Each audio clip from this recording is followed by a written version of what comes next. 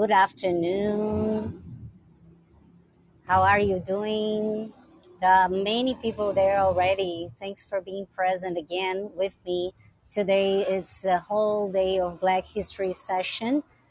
And we had this framing of myself, for my part, to honor Black legacy and Black history walks to the Black History Month in the US, but knowing that on each part of the world, in different places, for different reasons and histories, you will have your own dates to celebrate this month. Remembering that for us, it's important to celebrate our culture and history every day of the year. So it's great that we have different dates around the world. So we have many reasons to remember, educate ourselves, and share our stories. Hello, Seitan. Elizabeth, Lamaka, welcome. Ellen from Stratford, Ontario, Canada. Hey, Gail, thank you so much.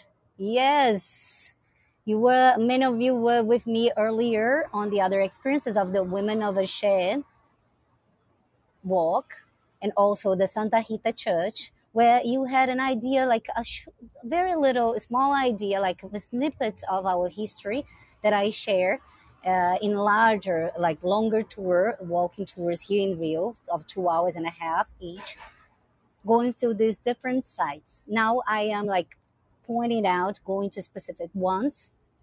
And because also one reason is that this area, in the port area, some places where we cross, it can be a little isolated. So diminishing my risks to walk with equipment where on the streets is my work equipment, I'd rather go to the spots and just walk if it's just short between one site and the other. Hi, Esther. Hi, Caroline. I'm Kelly Tavares, tour guide in Rio de Janeiro, and here on Hegel, focusing on the Black History walks. Welcome. I'm from Rio Encantos Agency, and it's a great pleasure to be here sharing the stories of my indigenous and African heritage as well. So yes, what I do is like this place can get a little isolated, and one thing is that never anything happened to me, but when we get really doing the tours, we get so into being present here with you guys, ladies and gentlemen, being so focused on the camera that I kind of sometimes lose the perspective of my surroundings. And especially in a poor country, if you are holding an equipment with a cell phone, a gimbal, and you are not aware of your surroundings, you have some risks. But other than that, if you are aware, nothing ever happened to me. And I always, hi Caroline, Susan, hi Anita and Bill for joining. Are you both together from Wiltshire? Maybe from Britain. And please let me know, okay, if the sound is good, if the video is good, and in case I move awkwardly, I will try to also be aware of my surroundings. Is that because maybe I need to be present, okay? And of course, when I come and lead the tours, nothing ever happens to me around here because I'm really aware of what's going on around, and I'm engaging with people, and it's all fine. But it's just to be present. Like I say, it's even a meditation rule that I tell people: don't be afraid, be present, and that's going to improve your connection with the local, with the place, and with yourself as well. Oh, thank you so much, Satan, for feedback. Remembering that it's like the sensation here is of 90 Fahrenheit with 81 centigrades or 28 centigrades with the sensation of 30 Fahrenheit. It's pretty hot today. I'm glad there are a few clouds on the sky. I have my hat. I already put my sunblock, which I really recommend wearing light clothes, comfortable shoes when you come on a walking tour with me in Brazil, especially during summertime. And one thing that is happening with my phone, a friend of mine, an American friend of mine, my sister from Chicago, she brought me this brand new phone because she knows I've been putting an effort to work on live streams. I'm really loving to do that. It's a big pleasure for me to be here sharing my story, my history. It's spreading the word about our network. She brought me this brand new phone, and I'm very excited. But the thing is, I don't know if it was really produced to be part of like used mostly in the North American countries or colder countries. But fact is, when it gets very hot, it's starting to freeze, to kind of to get have glitches. So I had that problem in the previous tour. Yes, yes, I bought it because of the camera to offer you the best images I could. But in case it heats up so much, then it can turn out to that I will think I will be leading a tour to you, but you actually won't be seeing me. So I appreciate if you can say, "Hey, Kat, I can't hear or I can't see," because maybe it's gonna be the heat. But let's see. I hope the sun stays there hidden. Hi, Cynthia. Thanks for joining. Thanks, Shayla. We are about to start in about 3 minutes. And our tour today is going to be on the UNESCO World Heritage Site, which is on my back. And we will be talking about the different African people who were kidnapped from different countries in Africa and brought to Brazil. Being Brazil, like the last country to abolish slavery, and today we remember in the Igreja, the church Santa Rita, the black poppy symbol, this one, to remember all of those who fought, the soldiers and warriors who fought from the black heritage and black ancestry on the wars and the historic wars throughout our history. So Caroline said you have a friend coming to Brazil in a couple of weeks. Do you have a website that he can contact you if he wants? Yes, I do. Thank you. He is interested in African history and loves local food. Cool. Good. Very nice. So please ask him to contact me and follow me on my social media at Rio Encantos. Rioencantos. Rio of Rio de Janeiro, Encantos. Okay? Hi, Sally Wash. Hi, Iris. Thanks for coming back. Hi, Nova. Welcome. Welcome here. And also on my profile, please feel free to follow me there. There's going to be other links with some of my research on Black history, some of the places that I was able to travel, like to Britain, to LA, to Los Angeles, to California, San Francisco, in order to connect with Black history museums, guides, institutions. These are the true masters of our own network of tour guides spread around Brazil, the world, and in Rio. These are the true masters who have been sharing with me, and I've been sharing with them, and we've been learning and supporting each other together throughout this route. Luz from California, Joey, thank you. You're welcome to the Black History. Hey, Joey, you're welcome to the Black History celebrations of this legacy. I know it's Black History time in the US, and we are now officially starting one of our most important tours of this series. We have led these tours in November because November is the Black History Month in Brazil, being the 20th of November, the Black History Awareness Day in Brazil of Afro-Brazilian culture. Now, because it's the celebration of Black History Month in the US, we are doing other sessions to reconnect with that story. And I'd like to hear from you. Where are you from? And when is Black History Month in your country? Also, please, if you don't remember, feel free to research that, okay? And feel free to also send me a message on any of my social media. I'm present in YouTube, Facebook at Rio Encantos Experiences. Spokane, Washington. Nice, Susan. So I would love to receive people from places and diverse places such as you. And please invite friends from other countries as well. And feel free to ask your requests. For those of you who are new here on the platform, small state in New Hampshire, USA. For those of you who are new in the platform, I'm going to ask you one favor. Spread the word about these. Use the app wisely and notice that there are a few cool resources in the new app of Heygo. I don't know about you, but sometimes when I put my wide screen, I don't really see like the buttons that you can use and that are really useful. And some of them are the map where you can click on and have an idea in Rio de Janeiro, where you find the black neighborhood historically established because of the largest slave market in the Americas in the modern slavery era.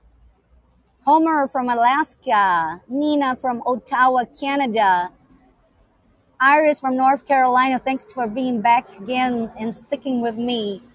Hey, Barbara, welcome back. Also from South Carolina is here with such a an important black history representation that is present in Canada and in North Carolina and Chicago. It's a great pleasure to host you all here, brothers and sisters interested in our legacies and how our people connect, either from the side of the colonizer who invested on the enterprise selling people's souls, and either from the perspective of locals, and either from the perspectives of black people, indigenous people in your place, and either from the perspective of those who were kidnapped and taken out of their motherland to arrive exactly on this site that I'm sharing now with you. Glad to see you again, Joy. Will and Jonathan, welcome to join the UNESCO tour for the World Heritage Site. We will have about 28 minutes now, 25 minutes of this tour, where I'm going to show you some and talk to you about some of these spots. So please, I've been doing this route in walking tours around here since 2013.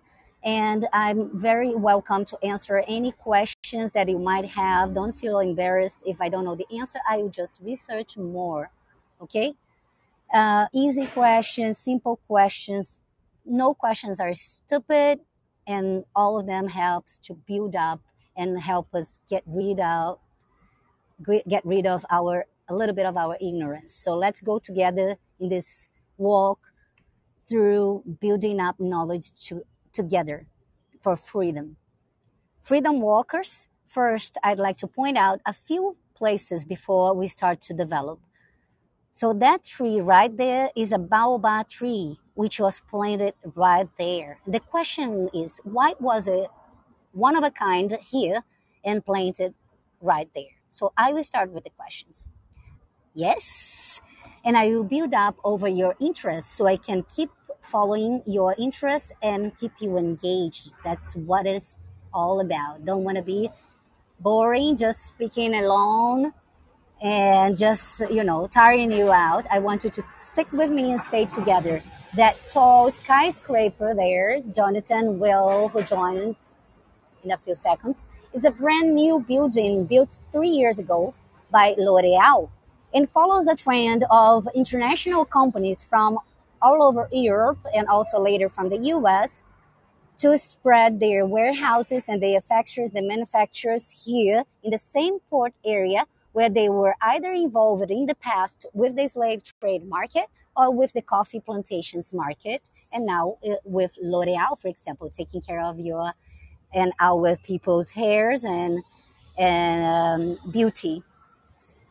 Well, but now, irony of the destiny of fate, I would say L'Oreal, which is a company dedicated to women, is right on the other side, opposite corner of this green building. Here is under the shade now, under these trees, which is the maternity called Pro Matri. And Pro Matri is the maternity where I myself was born, and many of the tour guides who are living in this area, many of the cariocas, people who were born in Rio, were born.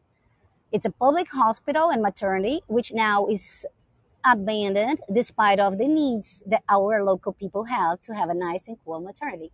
Now, the question is, don't you think that L'Oreal would benefit a lot if they connected with the Department of Development Department to do some social work and work in a partnership with the local government who wants to gentrify the area, but to unite, rebuild, and create benefits to the mothers in the region of the port area, reestablishing that maternity. Do you think that would be very difficult or very expensive?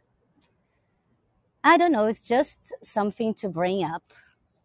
Now, do you see this amazing building here? Do you recognize this style of architecture?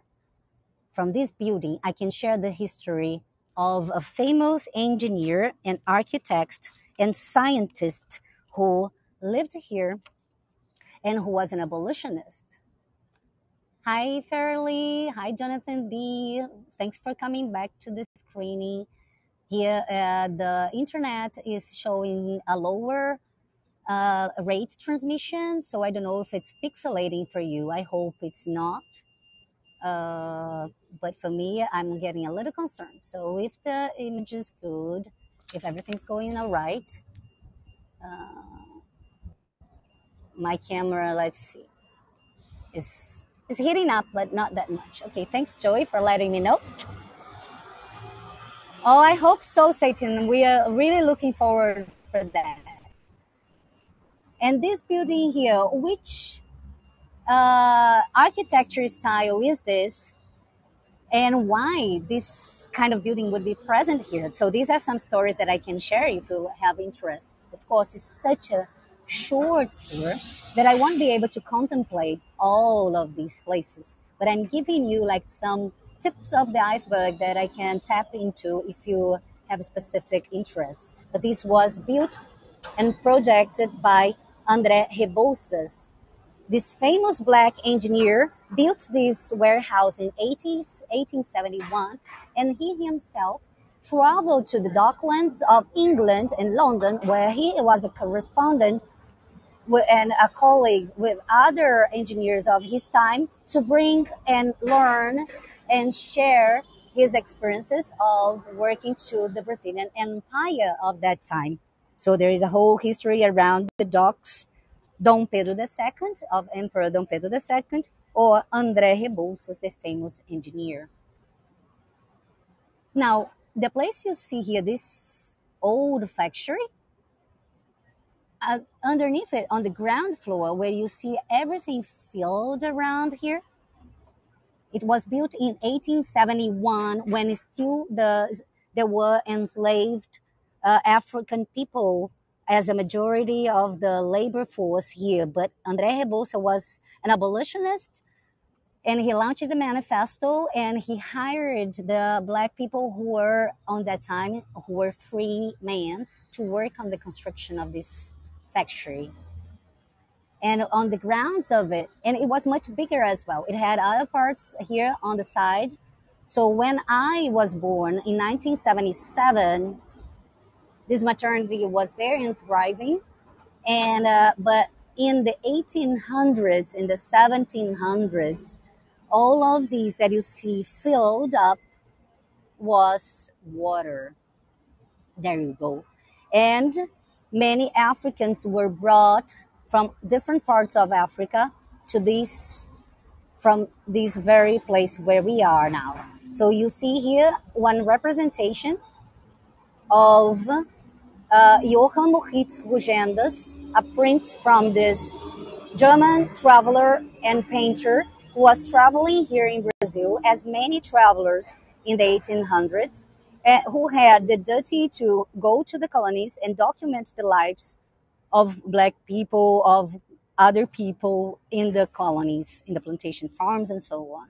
So thanks to many of these artists, many of them commissioned or travelers, that we have a lot of representations either being romanticized or being accurately represented, depending on the artist and how he was or she was commissioned. Like Maria Graham from Britain also did her contributions here in Brazil, left her contributions in her own critiques and participation. So many of these artists left also a legacy representing a lot of scenes that we would have, even though we need to always remember that art's representation has the romanticized and idealistic sometimes that not always represents the truth. But one thing that really resonates here, and I'm going to show these with this part because all of these around the factory here, hi Jordana, hi Tony, was water. So, and many of them were the trapiches or smaller constructions such as these that were located where, for example, that hotel is today. That hotel is from the beginning of the 20th century. It will tell the history of another time in the region where the coffee business was the one generating wealth with the exploitation of a new free labor force of black people in the area. But underneath it is the UNESCO World Heritage Site of the transatlantic memory, where you see, if we compare here, in the past, the slave ships or the tumbeiros, the tomb ships, because most of the people died in the crossing of the Atlantic Ocean and they were thrown on the sea, in the sea.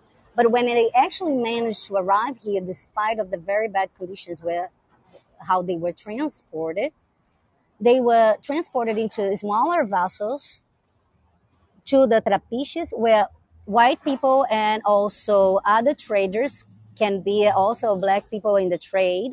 So it's not a matter only of black and white, but how these things are managed in a way that in even today, when you think about the capitalistic society and we think it's a matter only of black and white, or there are many shades of gray area that we need to analyze to really see who is on the side of the reparation of the story. But he is represented in the documentation is clearly represented, and you can see white people, white men in power, mostly Portuguese people who reestablished more modern slavery, also reestablishing one of the biggest genocides of our history. So this is important to be mentioned. And why I mention that? Because many people still don't acknowledge that part of our history. We don't learn that in schools, or not even our institutions of power today represents these properly. And I can give many examples.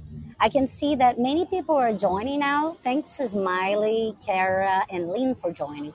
So this is representing different people from Africa who were brought here with different languages, with different faith, with different stories. And when coming on these slave ships, tied in boats and chains, laying on the floors without having their excrements collected, without receiving proper food, without receiving, barely receiving water, just enough to survive.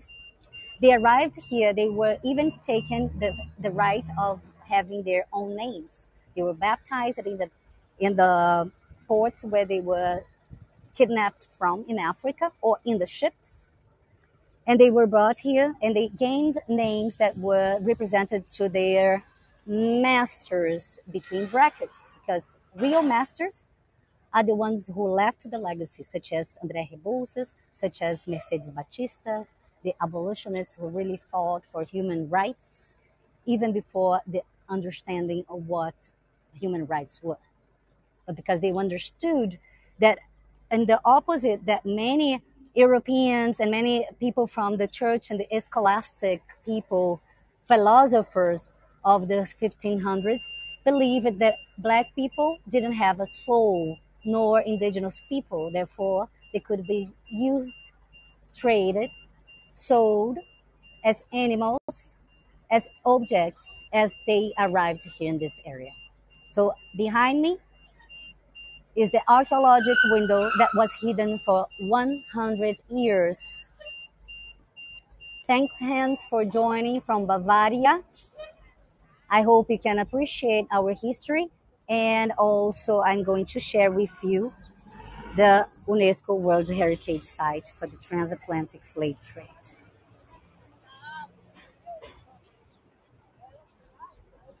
Now, please feel free. I know it's a hot time of the day here. 2 p.m. The sun is up high, but feel free to take your postcard of the UNESCO World Heritage Sites for the remembrance and memorial of the transatlantic slave trade in Brazil, a place that was hidden by the Republicans from 1911 until 2011, when the remodelings in the area could bring up this new archaeological window that was really old, remaining from the 17th century, uh, not 17th century, 1700s until the 1900s at its beginning, when it was filled up at the level of the ground where I'm stepping in now and hidden for 100 years in order to hide the story of Black history, Black legacy, and this particular sad chapter of our history.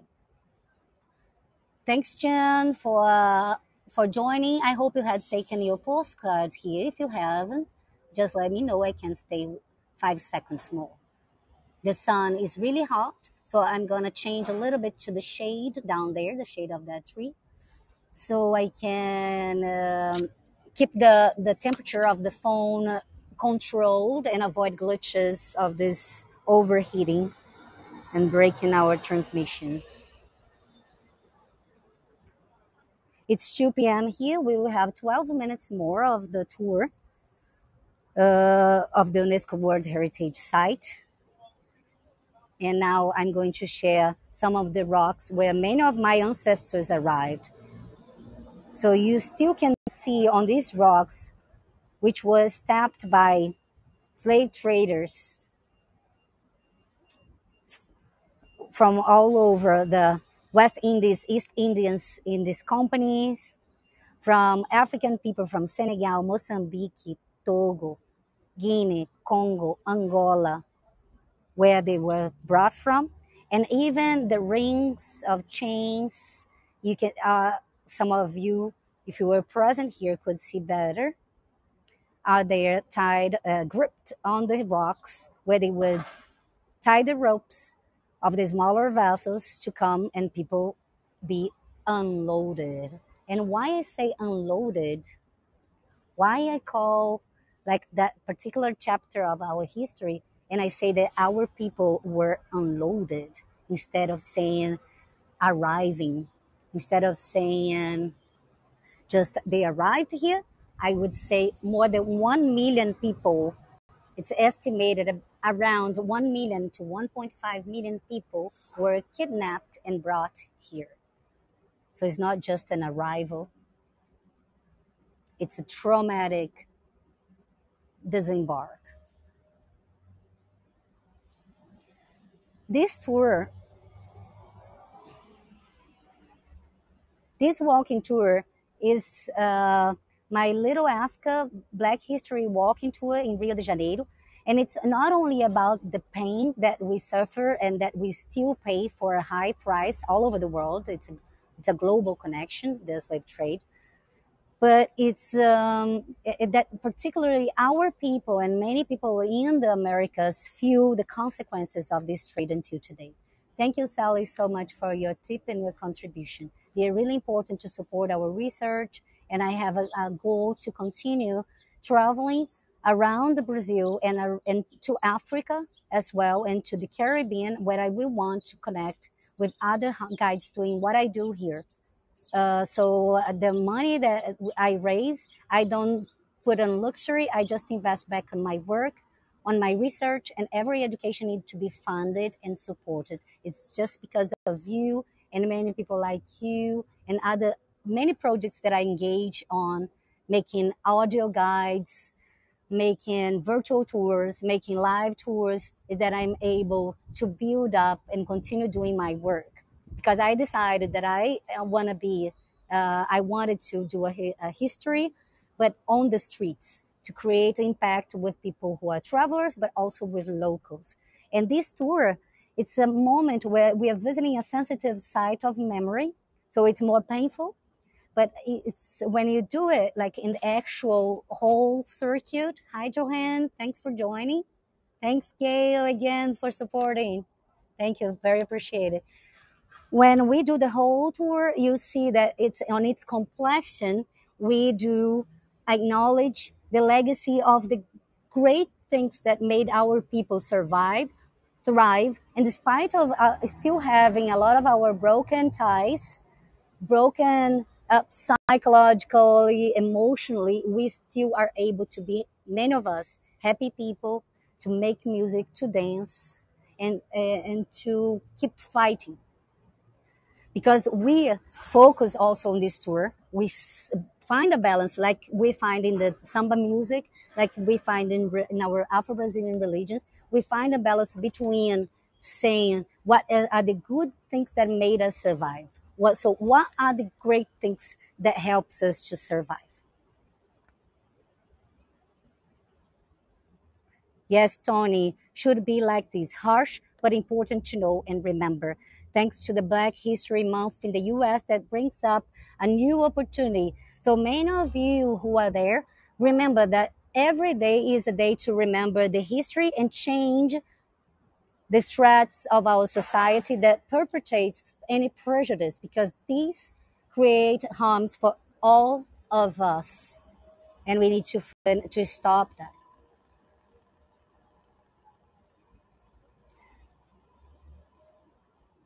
We have about 8 minutes more of tour.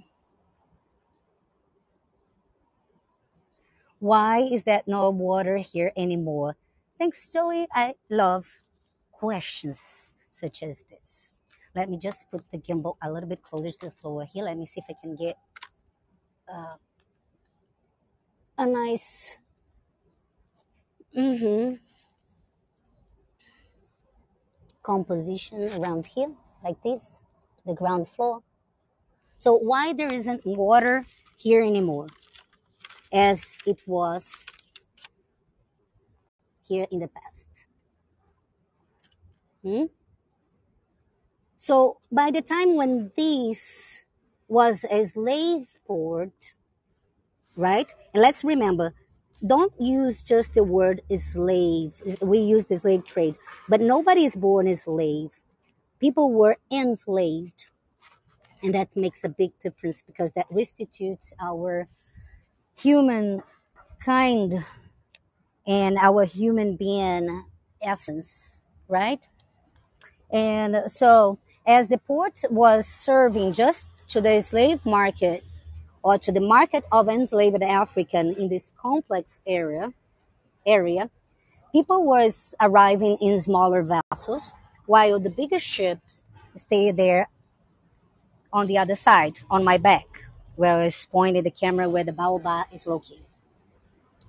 But what happened is this port was there were different slave ports around the shore here, and one of them, thanks Nina for your contribution. The other port is the 15th square, was also in the 15th square, and that was the one that started to receive a lot of Africans as well. And it's about 15 minutes walking on my left side here, on the left side of the UNESCO World Heritage Site. But while people were arriving in smaller vessels, there wasn't really a need to uh, to have like more grounding, more flooring. But as this port closes, it is closed in 1831 because there was the first legislation of to abolish the to turn the trade illegal, even though it continued to be done illegally until 1888, if not even a little bit more. So then the role of the sport starts to change. It starts so the coffee plantation farms, they are happening inside of the interior of Rio de Janeiro, in Espírito Santo, in Minas Gerais, and in São Paulo, starting to spread to São Paulo and Minas, since the plantation farms, the coffee plantation farms in Rio and in the interior of Rio were exhausted. The lands were exhausted. But then the labor force will get really expensive because now the traffic is legal. So African people start to be valued more, but valued not as people, but valued as commodities. So when that happens, they need to change the configuration and of the port, because Rio de Janeiro, on its geographic area and shore, it's a very undulated shore. It has a shore that is with many smaller bays.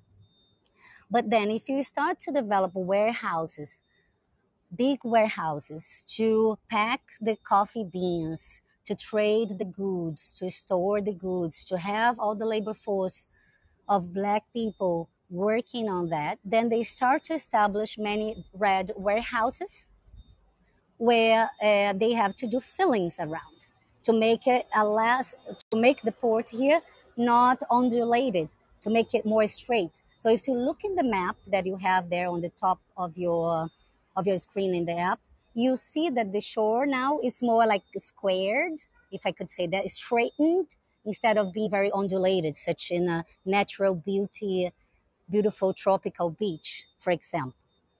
So thanks, Susan, for your question.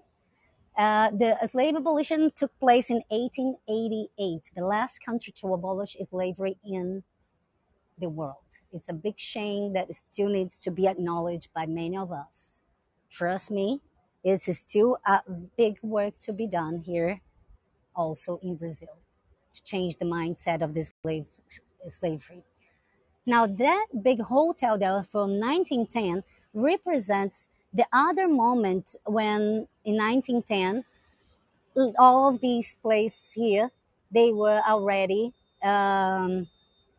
filled. This port here was completely filled at that ground floor there, at that level, in 1911. And everything that you see here was hidden and completely covered. But with all the wealth generated in the plantation farms, with the exploitation of coffee and the labor force of African people, first enslaved and later free between brackets, because their sold, their payments is still today very low, our payments. So our life here in Brazil is not easy. Now, seeing on that part is the central train station of Rio. The mountain of Corcovado is more on the back, where the Christ Redeemer is located. And I lead tours in the Christ Redeemer in Corcovado as well. So one thing that I'd like to point out for those who are here present is that I've talked in the Cosme Velho, Treasures Under the Arms of Christ Redeemer. Before going to Christ Redeemer, I talked about famous writer, black writer, Machado de Assis. And he was born in this neighborhood here, in the port area, 20 minutes away from the Corcovado, okay, taking an Uber. So he was born in Morro do Livramento. So I wanted to take advantage to remember that for those of you who had taken this tour with me. Now I'm going up. We're finishing our tour.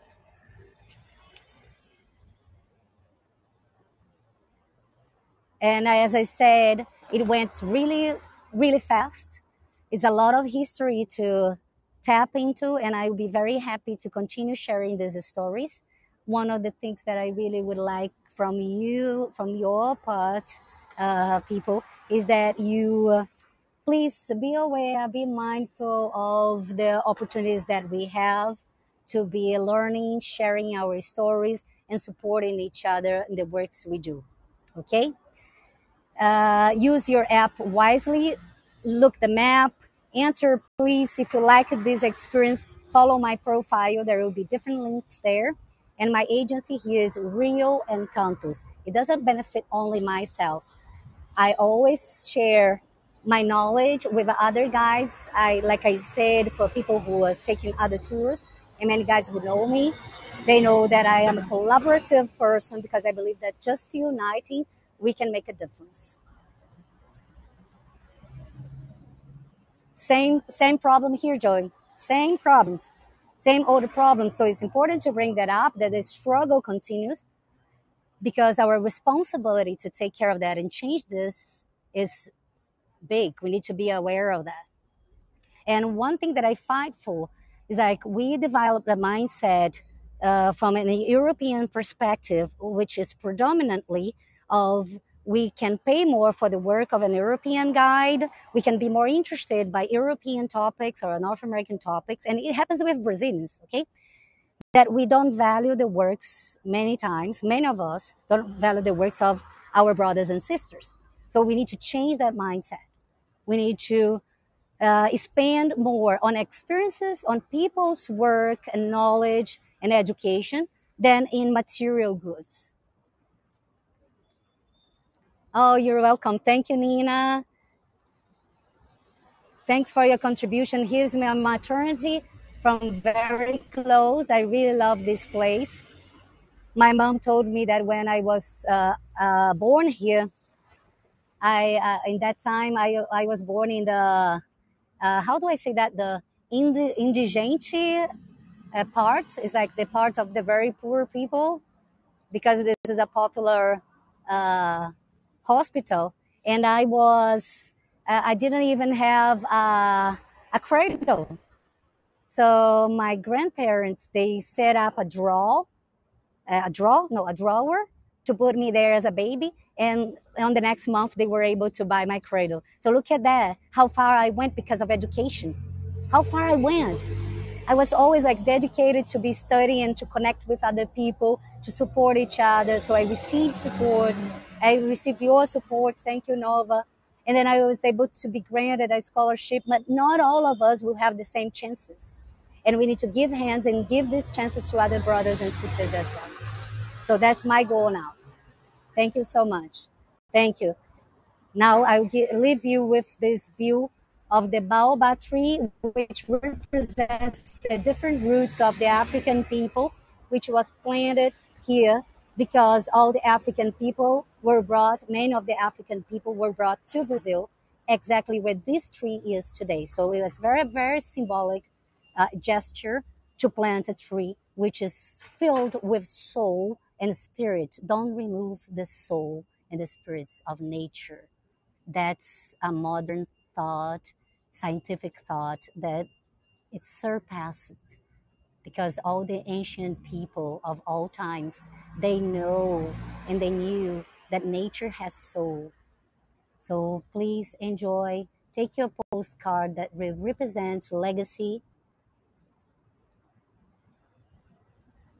and nature and soul for you. Thank you so much. Hola, Mecca. I'm glad. Fort Worth, Texas. Thank you. Loved you too. Thank you so much. Done with love and pleasure, we go further. I look forward to seeing you around. And also, please let me know tonight. Thank you, Joe. I'm sweating. It's very hot. Now at 3 p.m., I will lead a tour with 5 Americans who will come on an actual walking tour. And a friend of mine who is coming to visit, she said there will be a symphonical orchestra of accordions later in front of the municipal theater. So in case, Anita and Bill, thank you so much.